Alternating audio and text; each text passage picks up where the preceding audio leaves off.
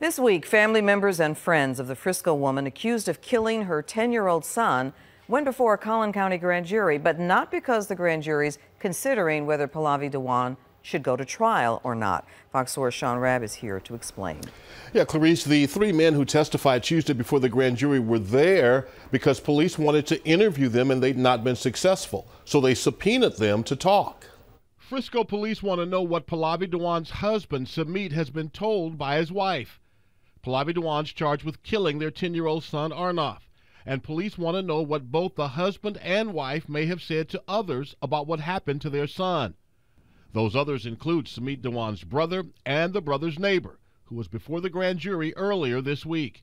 But because the couple's attorney had kept them from open-ended interviews with Frisco detectives, Subpoenaed Dhawan, his brother, and the neighbor were all subpoenaed to show up at the grand jury, a tool sometimes, but not always employed, where the grand jury setting is used for an information inquiry.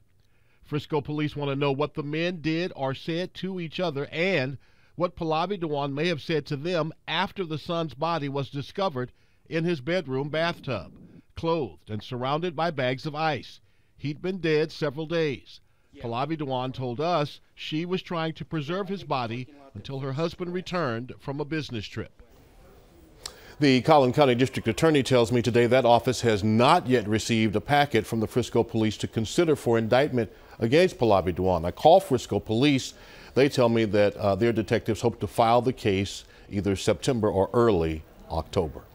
Clarice? Thank you, Sean.